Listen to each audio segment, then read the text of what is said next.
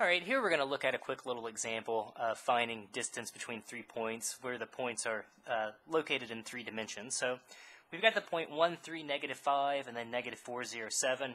So if we label these as x sub 1, y sub 1, z sub 1, x sub 2, y sub 2, and z sub 2, the distance formula is going to be the formula at the bottom.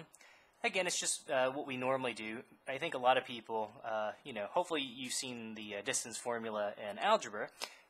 And there you typically just deal with 2 dimensions, so you see just the formula x2 minus x1 squared plus y2 minus y1 squared.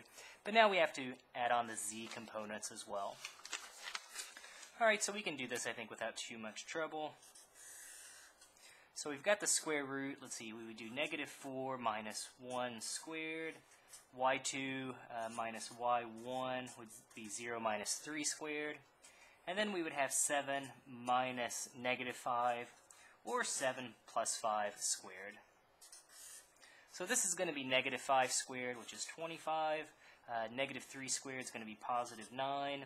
And then we'll have 12 squared, which is going to be 144.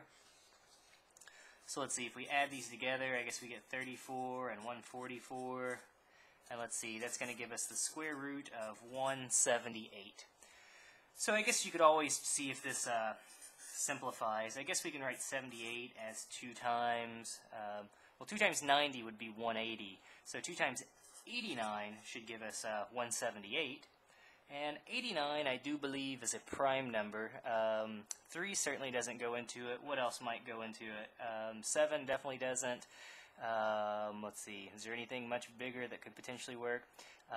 So 89 to me looks like it's prime. It's not going to factor anymore. We can't really take the square root of either of those 2 numbers. So I would simply say that the distance is the square root of 178.